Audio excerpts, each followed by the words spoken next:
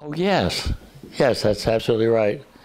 And he came down and he was exhausted when he got down there, and but he thought that he was going to have to go through a whole series of things, such as our guest yesterday did.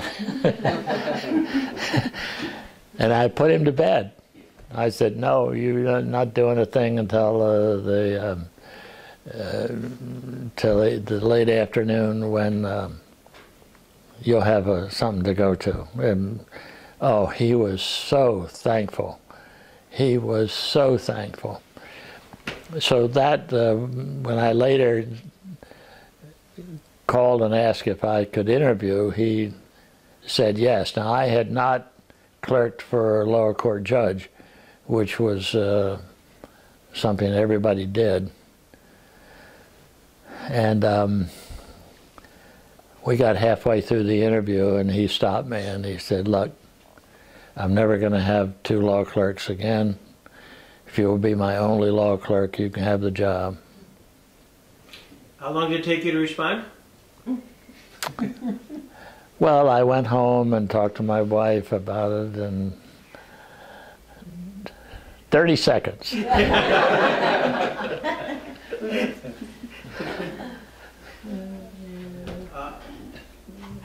Why did you select Jackson? I mean, there were other justices. Well, first because I had made that contact with him. Secondly, he knew my father. Thirdly, I admired him as a justice, his opinions. That's about it. I know we've talked a lot in the past about just your time there, but did you know he was ill at the time? I mean, you know, he obviously had the heart attack. He was in the hospital during Brown versus Board of Education. Did you have a sense of his dire straits? Well, toward the end. Yeah. But when I first went to clerk for him, no. Do you get a sense he just you got some advice during while he was in the hospital to take it easy, you know, relax? Do you get a sense that he just sort of did not take that advice? Yeah, I was at the hospital when Earl Warren brought the initial draft of the Brown decision over for him. And I excused myself from the room and went down the hall and waited until Warren left, and I came back and Jackson asked me to read it and we talked about it. And I thought it was fine because it was easily understood by every man on the street. I said it was a lacking in some law, but he said he thought so, and he wanted to add a couple of sentences, which I took to Earl Warren. And Warren, being the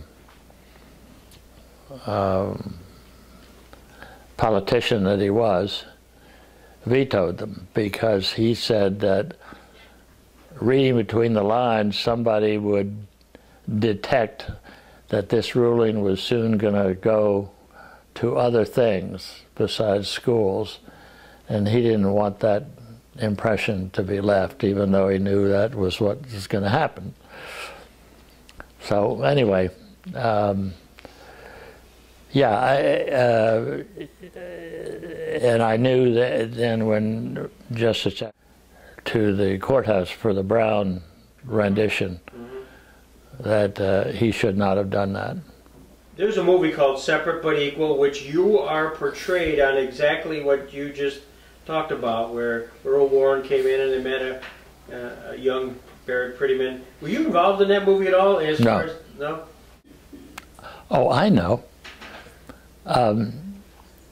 It was about the rendering of Brown, and I advised Sidney Boitier and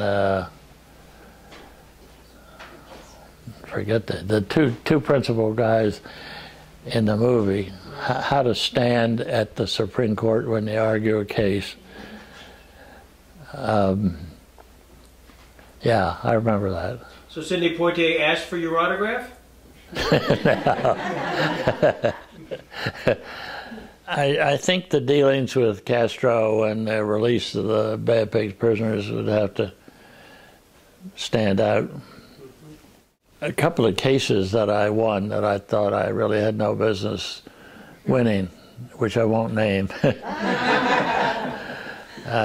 would stand out. A couple of pro bono cases. One of them resulted in a letter from J. Edgar Hoover that I'll mention to you, was incredible. I was appointed to represent a lady of the night who was out to 14th Street, 2 o'clock in the morning, waving down cars. And instead of being arrested for soliciting prostitution, she was arrested for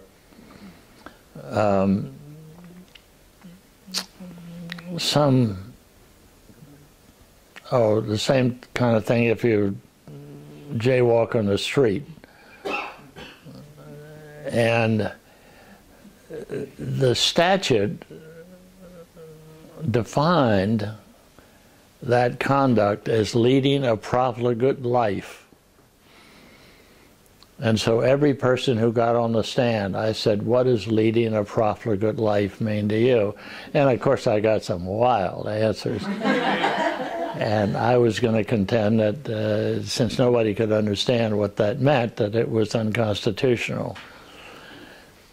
Well, I got a policeman on the stand, the one who had arrested her, as a matter of fact, and I said, what does leading a profligate life mean to you? Well, it means, you know, not doing your work all the time and taking time off and things like that. And I said, well, now, J. Edgar Hoover, for example, I understand that he goes to the races, and I assume bets on the horses, and would you say that he's leading a profligate life? And this guy hesitated and thought about it, and he said, yeah, I think so. Well, a reporter who had been covering another trial happened to be, that trial was over, and he happened to be in the courtroom. So there was a small story about J. Edgar Hoover being tagged a profligate. And I had 2 agents in my office with a letter from J. Edgar Hoover. Well, it's the damnedest letter you've ever seen. It just virtually swore at me, said I was trying to ruin his life, and he attended the racetrack only with loyal Americans, and he only did it on occasional Saturdays, and he went on and on. I mean, the thing was nuts.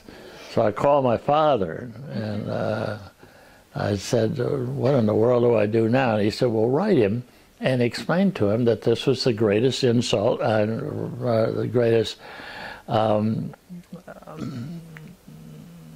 am I trying to say? Probably a compliment. Compliment, thank you. That you could give him, because anybody who thought that J. Edgar Hoover was leading a profligate life had to misunderstand the statute. So I wrote to J. Edgar Hoover, and of course I got no answer. But I bet I have a file on me at the FBI building. Barrett, I just want to tell you that I have run out of film, but I can't run out of, I'm not running out of my admiration for you and all that you've done here. This, you know, you've done for the Jackson Center, you've done for the Legacy of Law. You know, you're just an amazing human being, and I'm not blowing you up with a glory gun, but this is at least an opportunity to say thank you for everything. Well, thank you.